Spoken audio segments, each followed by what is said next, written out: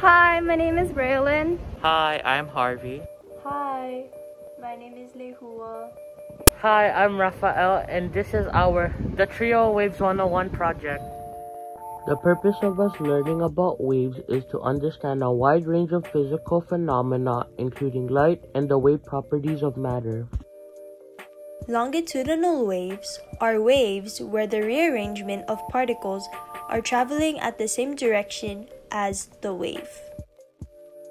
When we applaud while singing a birthday song or on any other occasion, we compress and displace the air particles between our hands for a part of a second, which produces the sound of a clap you are familiar with. When a speaker speaks some words in front of the microphone, the person hits the air thousands of times per second at different frequencies.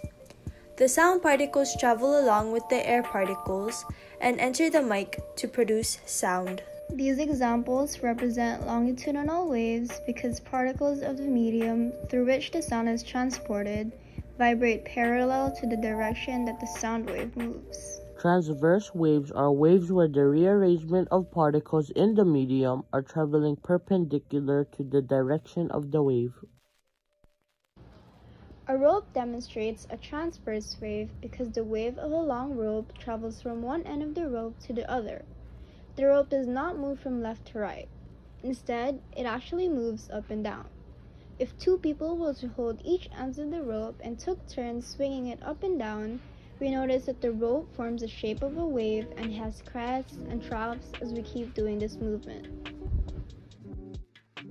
Waves on the ukulele strings are transverse. As an ukulele string vibrates, it sets surrounding air molecules into vibrational motion. The frequency at which these air molecules vibrate is equal to the frequency of vibration of the ukulele string.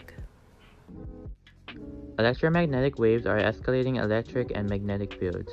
They include radio waves, microwaves, infrared, visible light, ultraviolet, X-rays, and gamma rays. Electromagnetic waves are transverse waves and they all travel at the speed of light in a vacuum.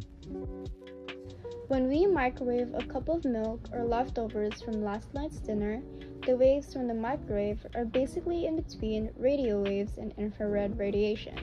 So when we put something in the microwave, the radiation heats our food, making it warm.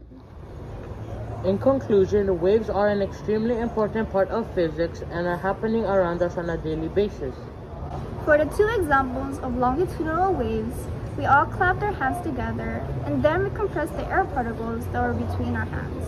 We also show Lehua talking on a microphone, and it creates sound waves, and the sound particles travel along with the air particles through the mic to produce the sound. For the two examples of transverse waves, Lehua strums her ukulele.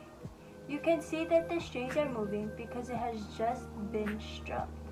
Strumming the string gives it energy, which is moving through the string in a mechanical wave, which is a wave that travels through matter.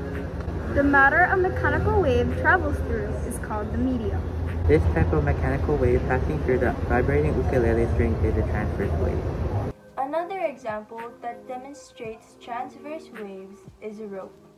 In this case, the medium will be the rope. It creates motion in the particles that make up that rope.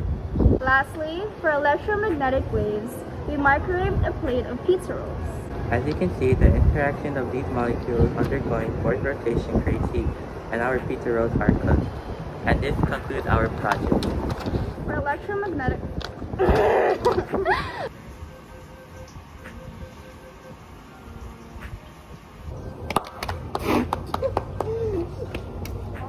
Yeah.